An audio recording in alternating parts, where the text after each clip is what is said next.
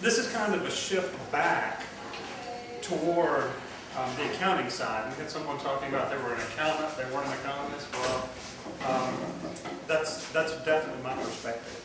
The other thing that was kind of interesting this morning, did you notice the references to things that happened like yesterday? Immediate things that are going on is like, well, this happened, you know, right now. Why didn't they talk about things that were going on a year ago? And why wasn't that the focus of what's going on? Okay, one of my rules is you have to be interactive, or I can't do that. So why weren't they talking about things that were happening May of last year? You can say to the PhD student that that's part of their grade. Okay, it's part of your grade.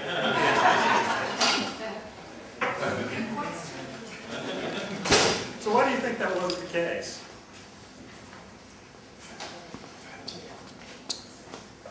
Okay, the other thing I tell my students, oh, my name is Richard Dahl. I'm an accounting professor at Clemson University, Clemson, South Carolina. So one of the things I tell my students is, we're going to be here till you answer. People weren't as scared last year. Okay, people weren't as scared last year. What do we have now that we didn't have last year? Information. Information, okay? So why is continuous reporting important to us? Things change. Things change all the time. Things change rapidly. And I think that's one of the important things of continuous reporting is we can't continue with the model that we've got of locking into this date and kind of moving forward and pretending like things didn't change. And I think that's one of the issues. Just to recap, a couple that were not here. Last year we had two people from the Argrays and Silji Cobb talking, and their clips are on the website. And both of them had Blackberries, and they said every 6 hours or every day I get a report of my company here on this Blackberry.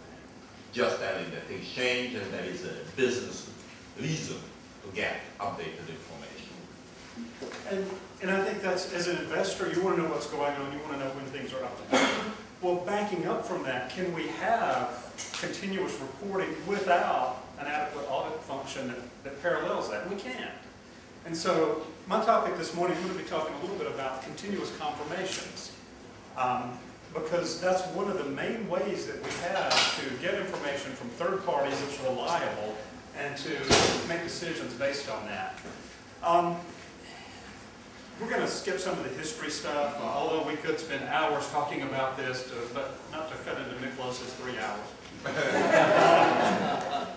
We've lived in a world from the accounting point of view of repetitive transactions. The system was a black box. Auditors looked at samples. And why did auditors look at samples? Because of the volume.